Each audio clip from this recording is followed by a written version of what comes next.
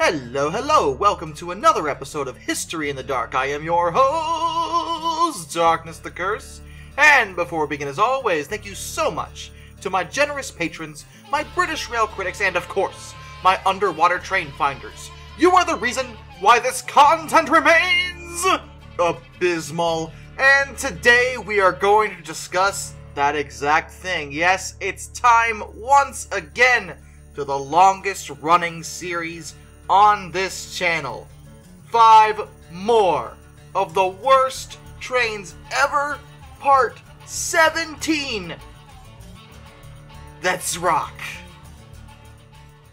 The Montreal Locomotive Works RSC-24. Constructed between March and April of 1959, only 4 of these stubby little diesel electrics were produced for the Canadian National Railway. They used the 12-cylinder 244 diesel engine. The engines were actually derated to only 1,400 horsepower. This was to make the locomotives suitable for weight-restricted light rail duties. They also used 3-axle trucks to try to spread their weight out, again to make them more suitable for light rail duties. This meant they had less traction, and that was part of the reason why the engines were derated. They were actually very unique locomotives. They were designed to replace 260 and 460 steam locomotives in eastern Canada, but they never really worked very well. And it was down to their engines, the Model 244. They just never worked reliably. There were always issues with them, and they were never resolved at any point. The engines trucked along till the mid-70s, but by that point Canadian National had had just about enough of them and decided to scrap all 4 engines.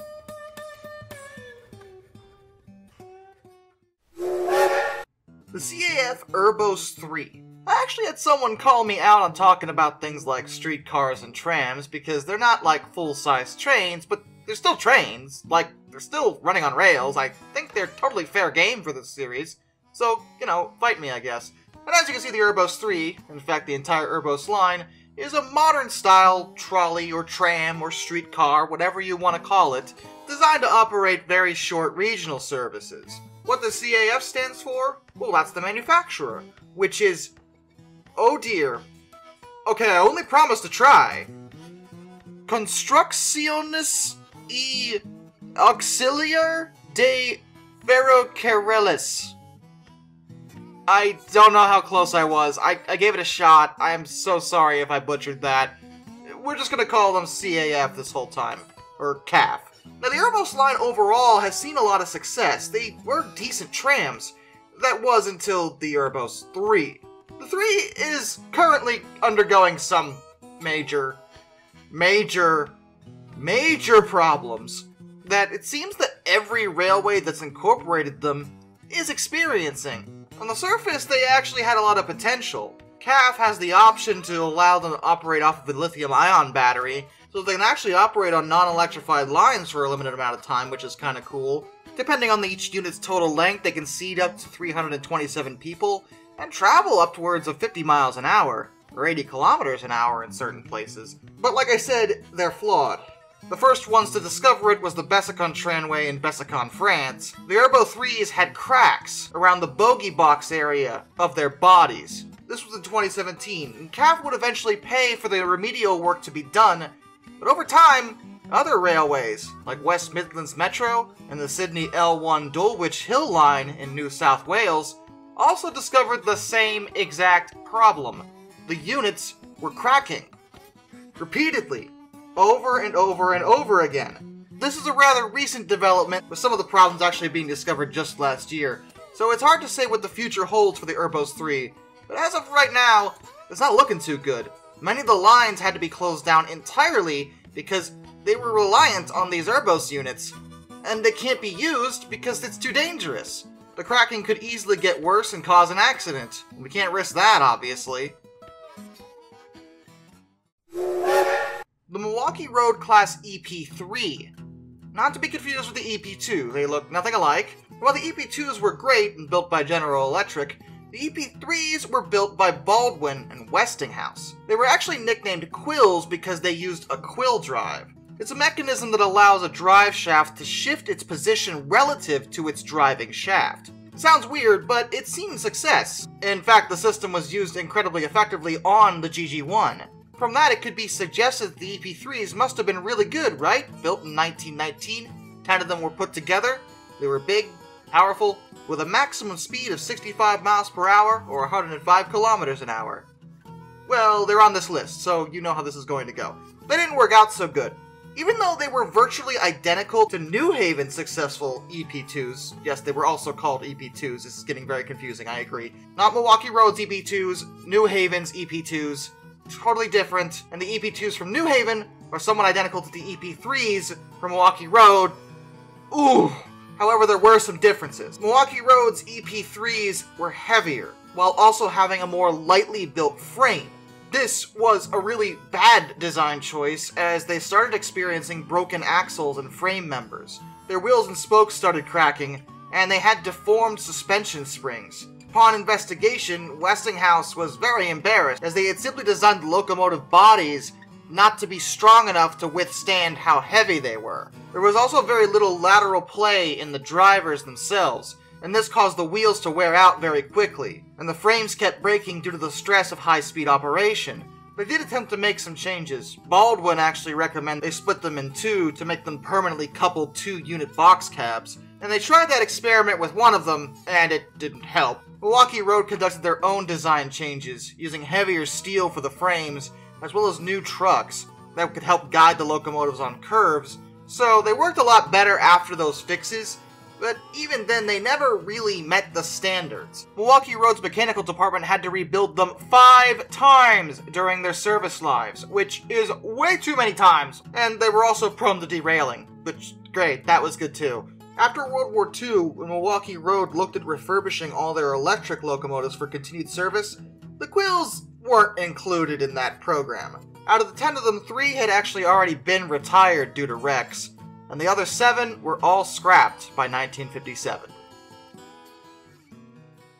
The Victorian Railway's W-Class. This group of 27 tiny, adorable diesel-hydraulic locomotives were shunters that were built by Tulloch Limited for Victorian Railways in Australia. And as much as I think they're cute, and as nice as they look, I gotta be honest with you, these things are complete pieces of junk! And I hate that! I hate having to say it, because I really like how they look. They kind of remind me of the teddy bear. But unlike the teddy bear, these things were terrible.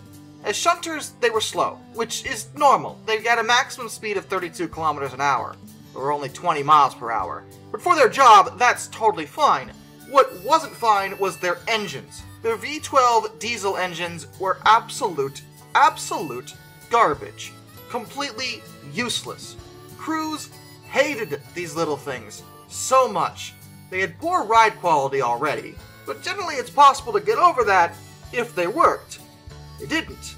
Their engines failed constantly, and sometimes Victorian Railways wanted them to work on the main line, but in order to do that they needed a transmission change because, by default, they were simply too slow. Their high gear setting was removed early on, but even as shunters they really weren't that good. Their cab profile made visibility difficult, and the crews had to lean out of the side, as if they were working a steam locomotive, in order to observe shunting instructions, which kind of defeated the purpose of utilizing a modern diesel, don't you think? Oh, their transmission seized. That happened too. And they also suffered oil leaks onto their steps, which created a slip hazard. And their engine blocks failed.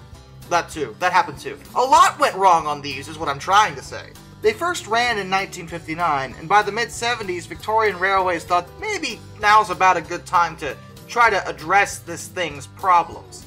At least 10 of the engines had their Mercedes V12s removed and replaced with General Motors diesel units. This made them work a bit better, but they still really weren't that much fun for the crews to work on due to the ride quality and overall conditions of the cab. Perhaps due to their nature as teeny tiny diesels, 5 of them actually wound up in preservation, since, you know, small diesels are really good for heritage railways, and I totally get that. The remaining 22 were all scrapped, because no. The Aerowagon, or Aeromotowagon. Really? We're gonna do this again, are we? I thought we already talked about this. the Schienenzeppelin already kind of revealed the problem with this relative idea, though, to be fair, this actually predates the Schienenzeppelin. This one was constructed in Russia in 1917. Only one was put together, and it was invented by a man named Valerian Abakovsky. He was a Soviet engineer from Latvia, and much like they were trying to do with the Schienenzeppelin, Abakovsky wanted to combine the elements of an aircraft with a train. The result was the railcar Aerowagon, which, despite looking kinda rickety if I'm being honest, and alarming in that regard, the Aerowagon was actually really fast, especially in those days. It could reach 140 kilometers per hour, or 87 miles per hour, which was impressive for 1917. The propeller worked in terms of providing a very fast method of drive. It's a propeller on the ground, next to people.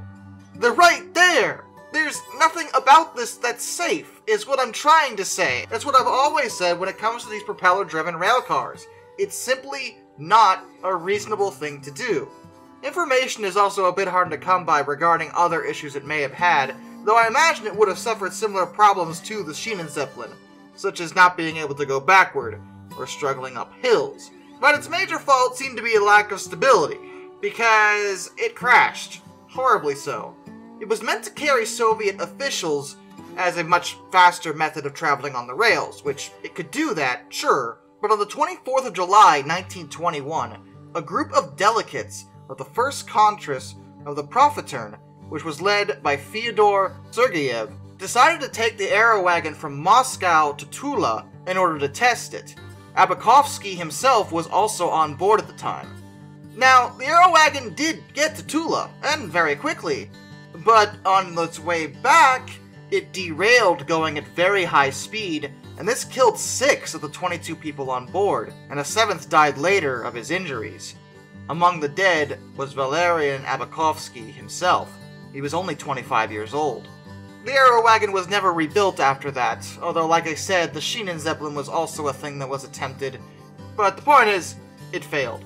Please stop putting propellers on locomotives. It really just doesn't seem to work that well, is what I'm trying to say. And with that, a special thank you goes out to all my underwater train finders. Thomas Ward, Lord Captain Von Thrust III, Sumdude 267, Orange Glass, Joshua Long, Ohio Trucker 1, Royal Hudson 2860, Lord Hoth 444, Arthur Roy, Benjamin Owens, Panzer Kitsune 131-232, Mr. Black Rose, Tribal Typhoon, Master of None, Josh Johnson, and Lock Kraken. Till next time, this is Darkness, individual of Fawn, farewell.